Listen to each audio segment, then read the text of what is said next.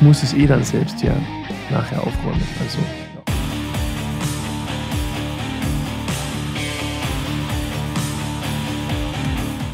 Servus liebe Leute, hier ist der Jeremy von MIDRIFF, Traitors to the Crown und von der Hard Rock Music School. Und ich habe heute ein kleines Projekt vor mir hier in unserem kleinen Studio 211 Records. Wie ihr schon seht, es ist nicht besonders groß, dafür mit ordentlich viel Equipment vollgestopft. Es ist in erster Linie ein Songwriting-Studio, wo Songs vorproduziert werden oder fertig ausproduziert werden. Wird hier aber eigentlich nicht gemischt in dem Sinn.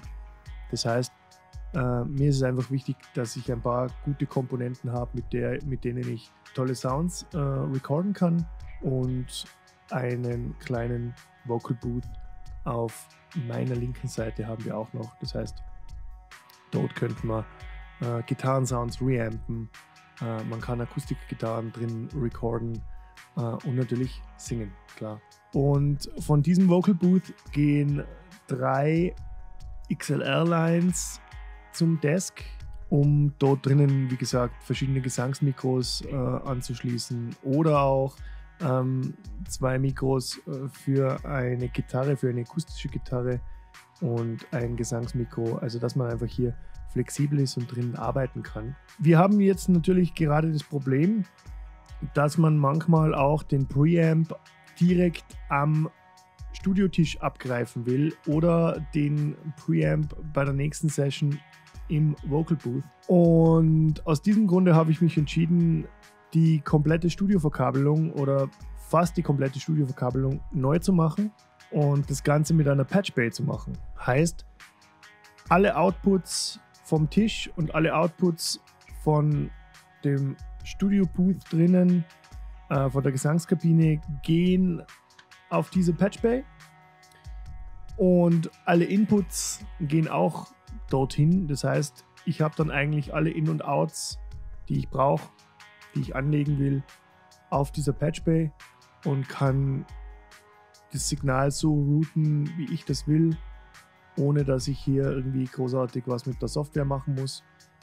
Ist die einfachste und gängigste Methode in einem Studio, Signale zu routen, und gibt einfach extrem viele Möglichkeiten, und vor allem halt natürlich auch muss ich nicht mehr hinter den Tisch runter reinkrabbeln, irgendwas umstecken und habe schon keine Nerven mehr, wenn eigentlich die Session losgeht. Ja, wie das Ganze jetzt funktioniert, das zeigen wir euch hier im Video. Patchbay, Old But Gold, und wir fangen jetzt einfach mal an.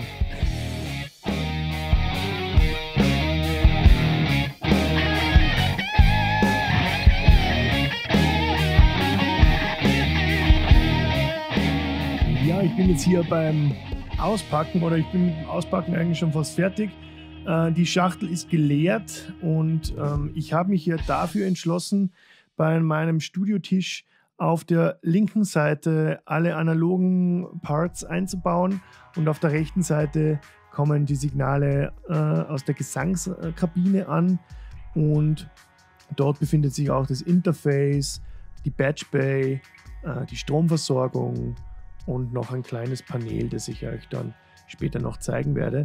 Um jetzt sozusagen die beiden Teile vom Studiotisch zu verkabeln und ohne hier gefühlt 1000 Kabel hinter dem Tisch zu haben, habe ich mir hier diese wunderbaren kurzen Snakes gecheckt. Einmal mit einem XLR Female auf Klinke Mail. Achtung, immer die mit den 2 Bändchen hier verwenden. Wir wollen ja ein Balanced-Signal durchschicken. Und das Ganze habe ich natürlich auch nochmal irgendwo hier unten drinnen das Gegenstück, also Balanced-Klinke auf XLR Mail. Ja, so viele Kabel, da kann man schon mal leicht den Überblick verlieren. Ich würde sagen, ich packe jetzt mal alles aus der Folie raus und sortiere mir das auf dem kleinen Tisch hier, und dann stecke ich mal endlich das ganze Zeug hier hinten aus. Wird ein spannender Tag. Ich hoffe mal, alles funktioniert in ein paar Stunden, weil da steht die nächste Session an, und das sollte dann schon irgendwie alles funktionieren, so wie ich mir das überlegt habe. Und natürlich habe ich auch einen Patchbay-Plan schon vorgefertigt. Das heißt, ich weiß dann auch, wo und was ich stecken sollte. Das wird natürlich jetzt super viel Zeug zum Auspacken, also schaut am besten nicht hin, wo ich das überall in meinem Studio hinwerfe. Ich muss es dann selbst hier nachher aufräumen. Also ja, hab keine Putze.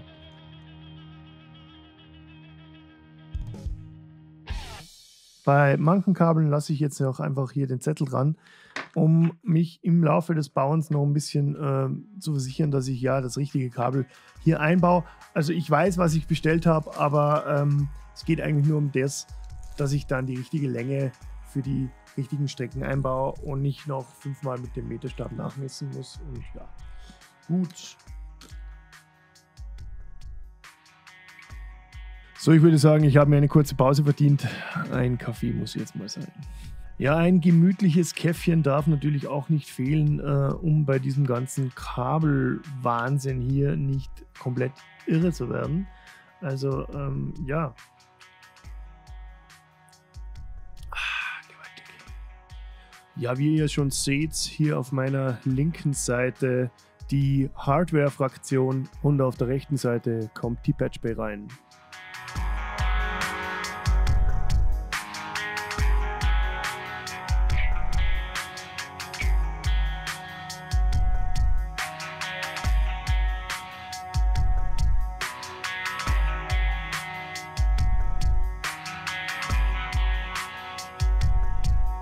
Ja, ich habe jetzt schon einiges verkabelt hier. Alles mit der Kamera kann ich nicht machen, weil da hinten rein, da wollt ihr mir mit der Kamera nicht folgen. Und ich habe jetzt diese kleinen Klinken-Verbindungen mit 60 bzw. 90 cm verwendet, um mal alle Outputs von meinem Interface, also von meinem Focusrite 18i20 mit der Patchbay zu verbinden. Und außerdem habe ich auch schon die Inputs der Patchbay mit meinen Inputs am Interface 5, 6, 7, 8 mit genau diesem Kabel verbunden. Das war schon mal die Vorleistung. Das heißt, einiges an Signal müsste jetzt schon funktionieren. Der große Funktionstest kommt natürlich dann erst anschließend. Aber jetzt ist es an der Zeit, das analoge Outboard-Equipment auf meiner rechten Seite, also von euch aus links am Tisch, zu verkabeln. Und dafür kommt hier eine Snake zum Einsatz mit 8 XLR Male und 8 Klinken, symmetrischen Klinken, die ich jetzt verwende, um die ganzen Inputs an meiner analogen Seite zu verkabeln. Und das gleiche passiert auch mit den Outputs, das heißt alle Outs, ob das jetzt der Main Out vom ISA, ob das jetzt auch der DI Out vom Vorverstärker, was auch immer ist, oder auch der Output vom Kompressor, das geht jetzt alles mit dieser Snake hier an die Patchbay auf eurer rechten Seite. Ja, hier sieht man nochmal die Patchbay in der Hinteransicht. Die ganzen Verbindungen sind schon gesteckt für meine Outputs. Und natürlich macht es auch Sinn, die einzelnen Kabel zu beschriften, dass man auch weiß, wo man denn dann die Kabel zu stecken hat. Ja, was für ein Tag. Die Patchbay und alle Kabel sind montiert, verstaut, verkabelt. Ein kleines Mammutprojekt. Aber die nächste Session kann kommen, es funktioniert alles. Ich habe alles schon einem kurzen Test unterzogen. Jetzt ist es einfach eine ganz gemütliche Sache, hier am Recording-Tisch das Zeugs zu stecken, zu patchen. Ob jetzt die Signale aus der Gesangskabine kommen oder ob ich jetzt ein Signal direkt am Tisch abgreifen will, alles ist möglich. Ich kann die Keyboards in den analogen Kompressor routen, in den Röhren-Preamp routen, wie ich es will. Und ja, funktioniert tadellos. Und wie das Ganze jetzt noch klingt mit dem Bass, den ich durch den ISA One Preamp jage und dann in meinen 1176er Klon in den Bluey, mit diesem wunderbaren 25 Jahre Anniversary Kabel von Cordial im super schicken Tweed-Style mit meinem absoluten Favoriten, dem Silent Plug. Für mich ein absolutes tägliches Go-To, mit einem Silent Plug Kabel zu recorden, zu üben, mit den Schülern zu spielen, das nervige Krrk am Ende oder am Anfang, wenn man ein Instrument einsteckt und den Amp noch nicht auf Standby hat oder wie auch immer, das fällt weg. Das ist wirklich mein absoluter täglicher Hero, wenn es um Kabel geht. Und schicke Optik noch dazu, und wie es klingt in Verbindung mit dem Bass, das hören wir jetzt.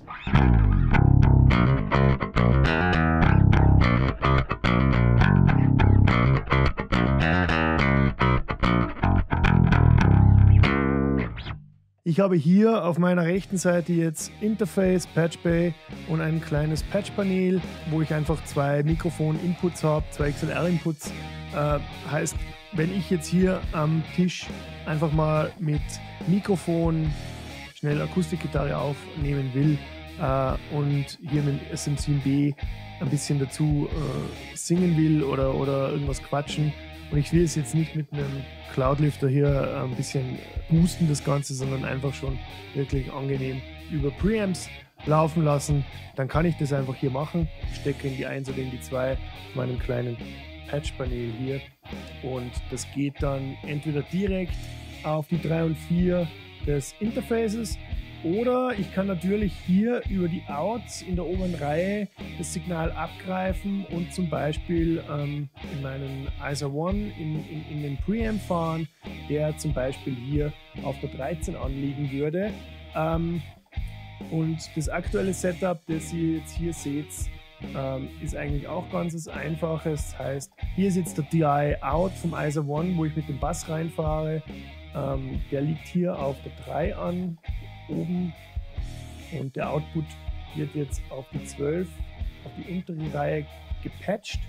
Da liegt der Input des Kompressors an, und direkt darüber liegt wieder der Output vom Bluey auf der 12a oben sozusagen, und das wird dann wieder zurückgepatcht auf die 3 unten, und dieses Signal geht dann auf der Rückseite der Patchbay wieder auf mein Interface zurück und liegt aktuell auf dem Input 5 an als Line-Input.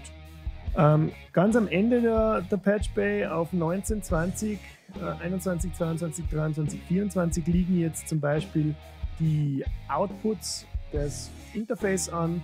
Das heißt, auf 1920 ist zum Beispiel Main Out, und wenn ich jetzt dieses Signal haben will und zum Beispiel auf meinen Kopfhörer-Preamp in der Gesangskabine routen will, dann brauche ich es mir eigentlich nur abzugreifen auf 1920 oben auf den Input stecken, wo ich meinen Kopfhörer-Preamp angeschlossen habe.